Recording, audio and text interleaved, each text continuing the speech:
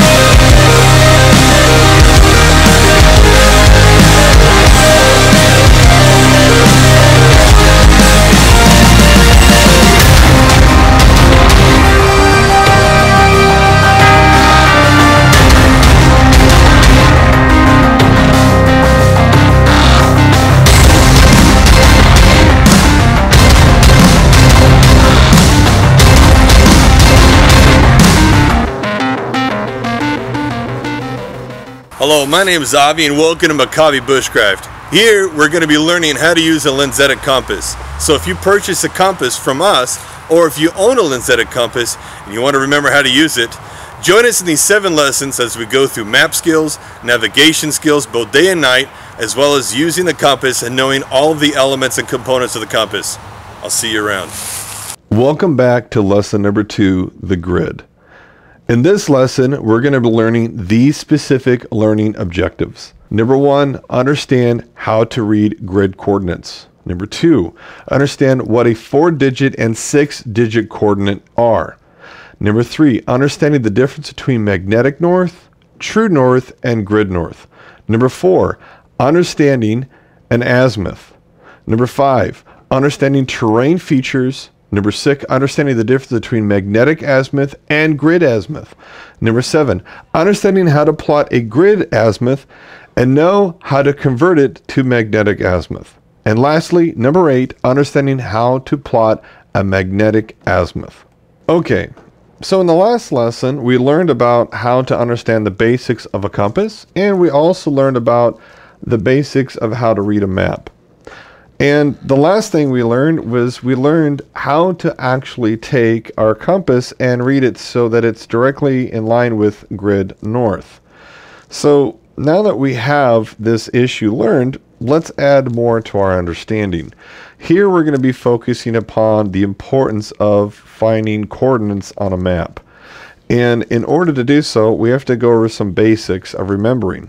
First, we're going to have to look at the fact that we have to remember that on the bottom of our page, as well as what we will see on the top, these numbers represent the longitude. That is, from the number itself that we see where the line it's located on, from that point all the way to the right is going to represent 709. That means 709 kilometers away from the actual beginning of our actual grid of S10. Or as we can say, 209 kilometers away from the central meridian of the actual place of S10. And that's the actual UTM zone that we're referring to, which is what this map is in relationship to. So now that we understand this part, we always have to remember 709, as we see here, represents longitude. This we're going to indicate as the blue line. That means from this point all the way to this point, This is what we're going to be looking at longitude-wise when actually going to plot or seek out the understanding of a grid point. The next we have to look at is the next number, which is 4,250. 4,250 is our latitude lines. That means that this point here is 4,250 kilometers away from the actual equator. And any number that we see that's on the either right or left hand side of the page is going to represent to me that these are the latitude lines that we're going to be looking at, which is going to be represented here for the second, which is the red line. That means from the point of the bottom all the way up to the top of that, where that red line meets, this segment is what I'm going to be looking at in relationship to latitude lines, the latitude segment, okay? And that basically means I'm going to be looking at a point that represents like this. I'm going to be seeing that I have my 709, which is my longitude. I have the line that represents the longitude segment. I have the 4,250 line, which is represented by my red segment, and that means this grid, as is highlighted here, is the grid I'm going to be looking at in order to plot, or in order to understand where I am going to be looking on the map a specific grid point. And this is what we have to understand about this, which is vitally important. Number one, we have to understand that this grid square equals 1 kilometer, or 0.621 miles. Since we're going to be utilizing kilometers and meters, I just threw out 0.621 miles, just to kind of give you an idea if you're not used to using metric system of measurement. So remember this, specifically 1 kilometer all in distance, or it equals 1,000 meters, or once again 3,280 feet. That's a whole square distance that we are looking at here when we're trying to understand the representation of this in relationship to the map. So let's understand something that we need to know here about this distance and about what we're doing with regard to this map. When utilizing the reading of a map in order to find the actual location of our position and which we have plotted, we will have to be utilizing a protractor. The protractor is going to be used in order to take each of the grid squares and look within the grid squares what our actual location is. And based upon our location, we only have two quadrant numbers that we have to understand. The first one is 09. Remember, 709 was the 709 kilometers away from the actual beginning of our S10 grid, whereas 4,250 kilometers was the distance that showed us how up in elevation we are from the actual equator. Since we're going to be utilizing quadrant system, to simplify things, we're only going to be using the last two numbers. Every single digit always has to have a 0 in front of it. That's why we're going to see 709. We're just going to see 09 as the quadrant number. And 4,250, we're only going to use the 50 because of the fact that it simplifies our utilizing this when reading the map. So here we're looking at 0950. This equates this whole grid that we're looking at right here. Each grid in this actual protractor, as we're looking at it, has separate little grid boxes inside. Each of these grid boxes represents 100 meters in distance. You're going to utilize these 100 meters in distance with maps such as 1 by 15,000, 1 by 20,000, 1 by 24,000, 1 by 25,000, and 1 by 30,000. There also is smaller lines which are not visible in this actual protractor, but I've made them semi-visible by creating a smaller dash at the bottom of the actual grid. These little dashes represent the 50-meter mark. And there's an even smaller dash that is actually used, which represents 10 meters. So if you think about it, between 9 and 10 is a total of 100 meters. So let's go and let's break this down very simple. What is a 4-digit grid? A 4-digit grid is utilizing the longitude and the latitude number in order to get a grid box. So here in this very thing, we're using 709, or basically 09, as our longitude line, and 4250 or 50 as our latitude line, which creates this grid box. This here is a 4-digit grid, and it will read as such: 0950. That is a 4-digit. In order to get a 6-digit grid, we're going to have to go within those small grid boxes we just talked about. And in doing so, we're going to have to be utilizing the protractor to pinpoint a position so that we can see where we are going to be at within at least 100 meters of variance. That's going to give us a 6-digit grid. To get even more precise, we could go into an 8-digit grid, but we will learn that at a very much later time. Here, we're only going to focus on learning how to do a 6-digit grid. So in order to do a 6-digit grid, that means we're going to be placing ourselves somewhere within the actual grid box we're looking at. So let's think about this. How would we do this? We need to first understand things about terrain features in order to really understand how we are going to find ourselves, or where is it we're going to be locating, or where is it direction-wise or location-wise we want to go according to the map. And in order to have this understanding of how to utilize the map, I have to understand terrain features. Terrain features are vitally important, and basically there are 10 terrain features we need to focus on. What is a hill? A hill is basically, as we're going to see in this picture, is a very non-steep slope, gradual movement of landmass. And a hill, as opposed to a mountain, there are many different arguments as to relationship to it. Some say that the fact that a mountain is anything 2,000 feet and above, and a hill is defined as anything 2,000 feet and below. And in order to get away from this kind of concept of understanding, we're going to look at hills and mountains based upon the understanding of this. Hills are going to be defined as a slow grade of upward movement. That's why when we look at number 1, we're looking at a gradual grade that's moving up to a peak. And this is what we're going to define as a hill. Not a quick going upward to a peak, but a slow, gradual move up to a peak. Here in this diagram, as we look at number 1, we would have to see that the circle surrounding number 1 would indicate the fact that this would take obviously a lot of feet before the actual change of elevation would increase. So therefore we're going to define this as a hill. Okay.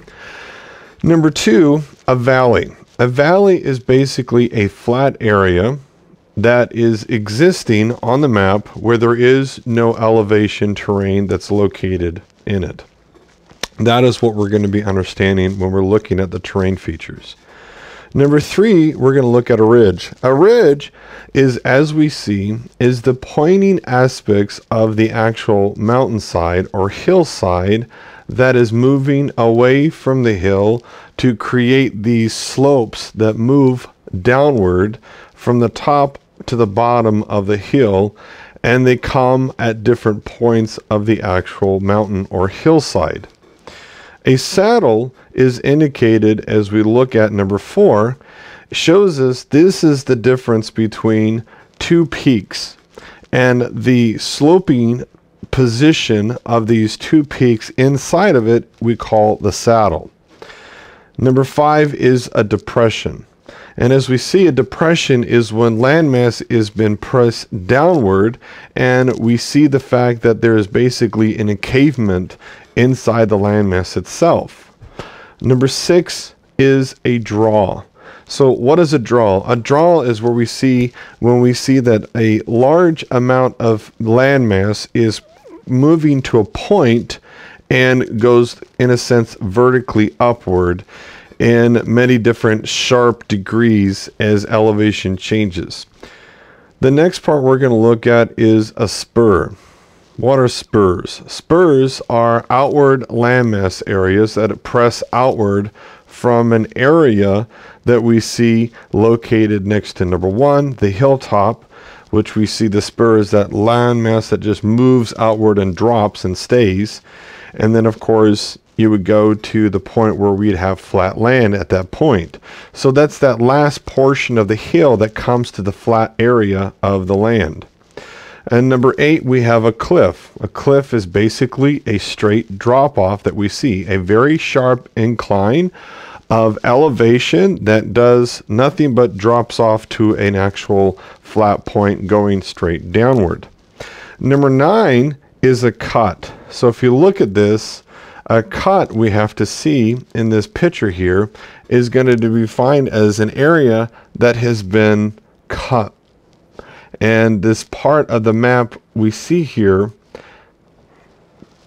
shows us that part of the land has been cut into, by which this was done by large machinery moving dirt out of the way, that it takes away from the actual natural land features itself.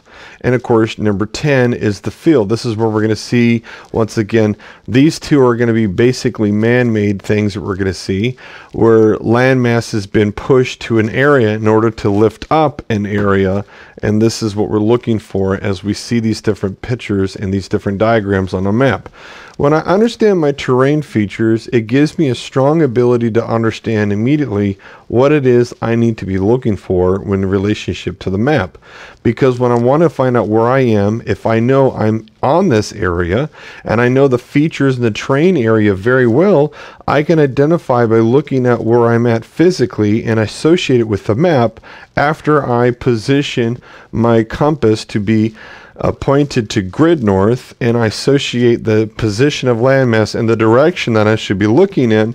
I can immediately identify the area that I'm surrounded by and the features that are next to me. This may not be the same case in every scenario. In most common scenarios that are dealing with hillsides or mountain range areas, flatlands are going to be the hardest, as well as deserts, in relationship to this, but we'll talk about that stuff later. So let's talk about 4-digit, 6-digit, and 8-digit coordinates. We're not going to go into detail with 8-digit, but we'll definitely talk about it and give us some understanding of it and how it works, so that at least you have an understanding that there is a higher level of utilizing coordinates and how to actually pinpoint things a lot more detailed.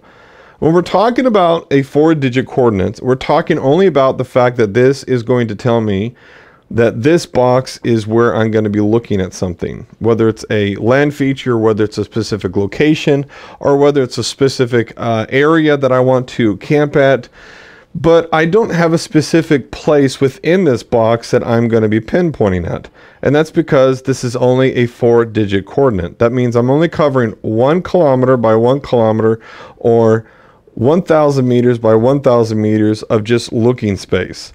When we want to talk about a specific location within that actual 4-digit grid, we're now going to make a 6-digit grid to make that location specific. The only thing about this is, wherever you pinpoint the place that you want to be, you're only going to be within at least 100 meters of proximity to the actual location, not the actual location itself. So that is something you have to understand, that when you're using 6-digit coordinates, you're talking about 100 meters proximity to the location.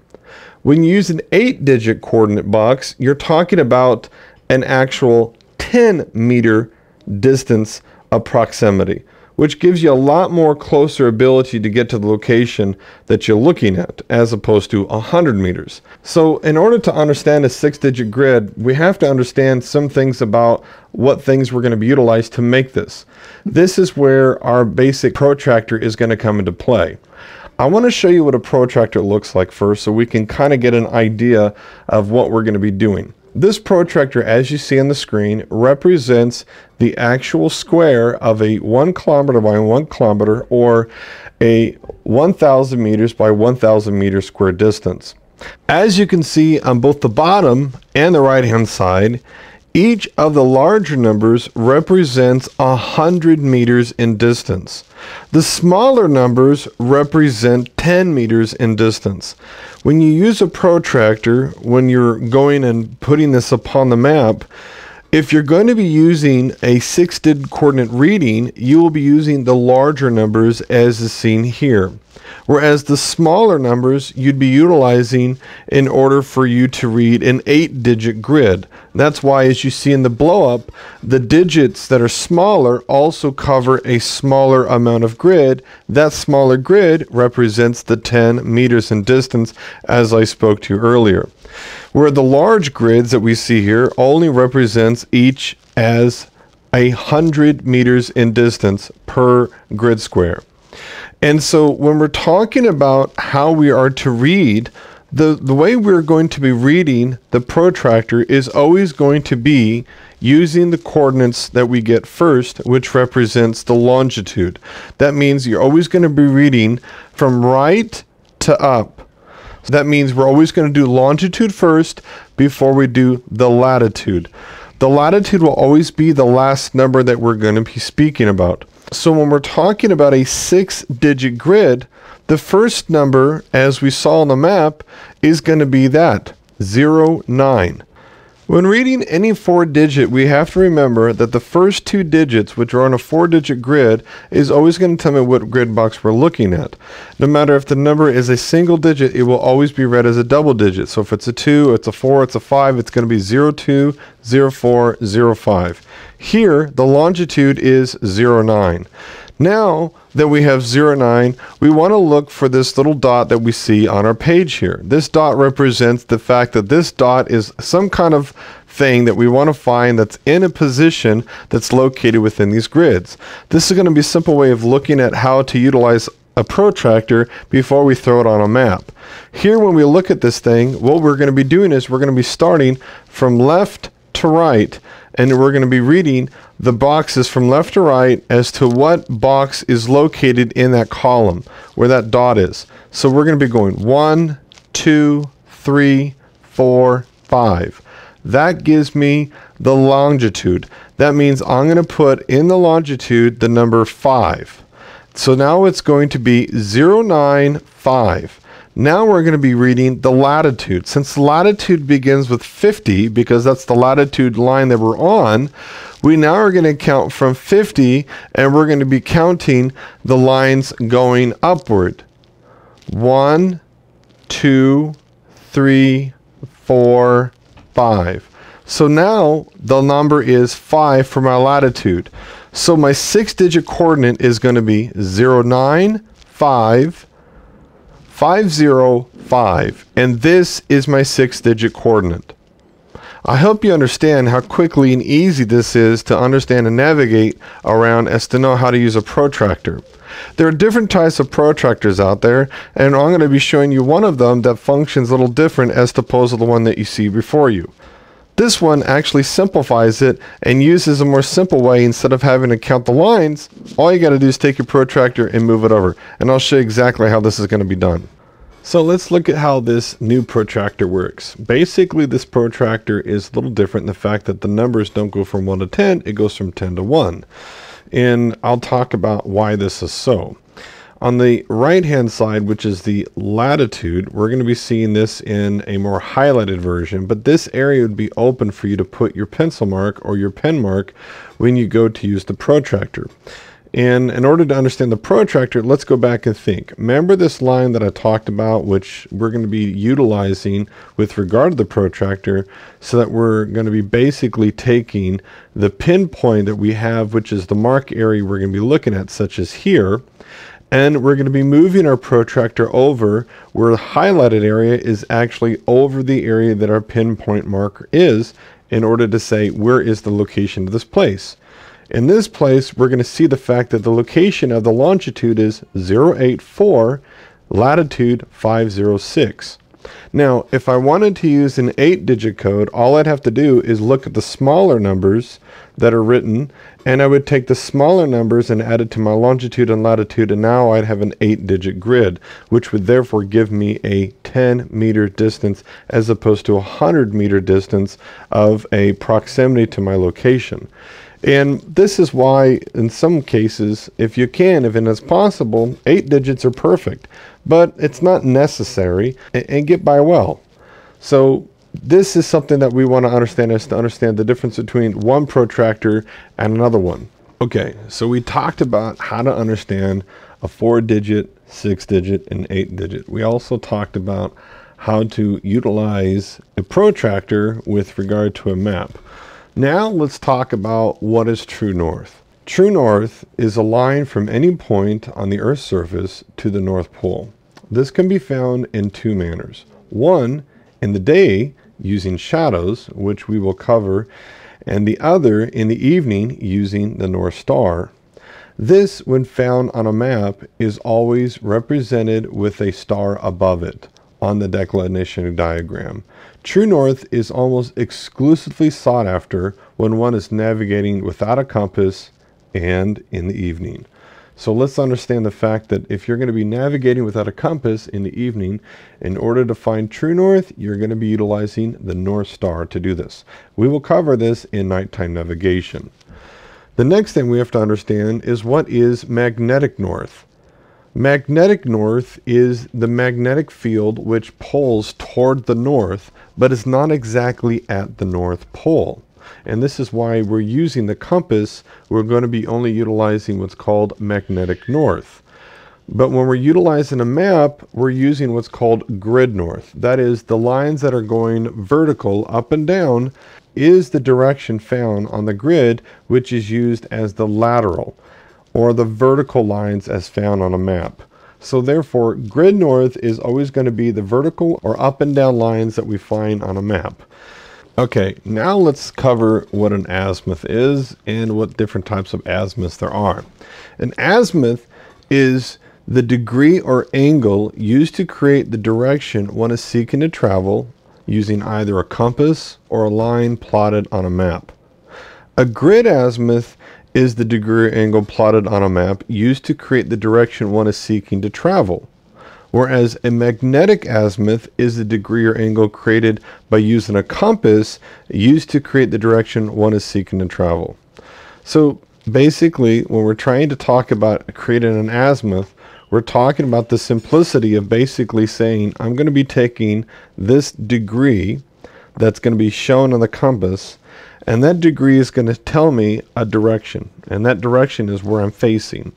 And based upon that degree, if I keep my compass on that degree point and I travel in that direction, I should be heading in the direction I am facing, and I should be going towards the actual place to which I am seeking to travel to.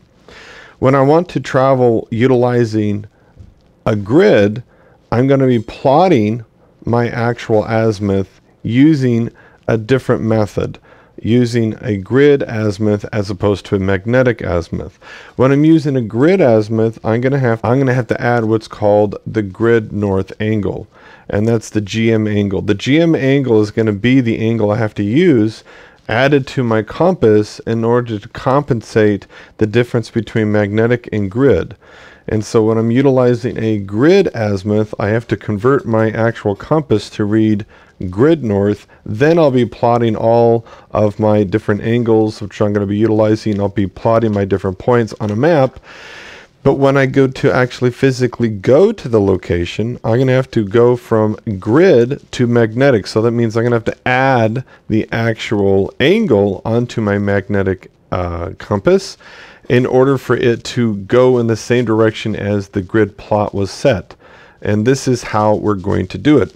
So watch and let's get an idea of how this is going to be done. So let's focus about making a grid azimuth before we get into learning about how to make a magnetic azimuth. The purpose of which we would make a grid azimuth is when we want to plot a point from our map based upon a known point to another point in order to calculate both the distance as well as direction. So in order to do so, we will need to go back to our map again to plot this.